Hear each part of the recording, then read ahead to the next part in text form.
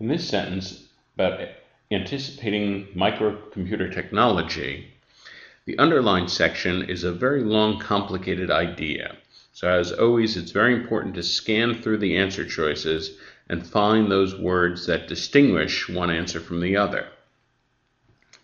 So when we look at A, what we get is that educators have not, blah, blah, blah, whatever they have not, can hardly be said that it is their fault.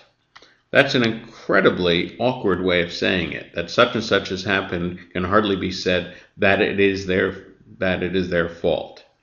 So this is very wordy and awkward, and so it's incorrect.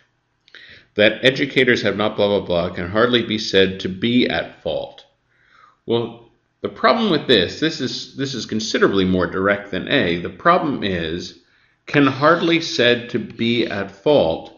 That would apply to the educators, and it would work perfectly if educators were the subject of the sentence. Unfortunately, this entire clause, that educators have not blah, blah, blah, that's the subject of the sentence. So that clause cannot be said to be at fault. That doesn't make any sense. So that's the problem with B. B is out. C arouses our suspicion right away because it begins with what's called an empty it. It can hardly be said. So it can hardly be said that it is the fault of, we have another empty it. So this is just way too complicated right here.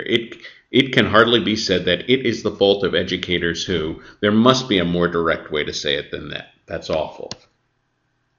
D, we also have an empty it, so it raises our suspicions. It can hardly be said that educators are not at fault for.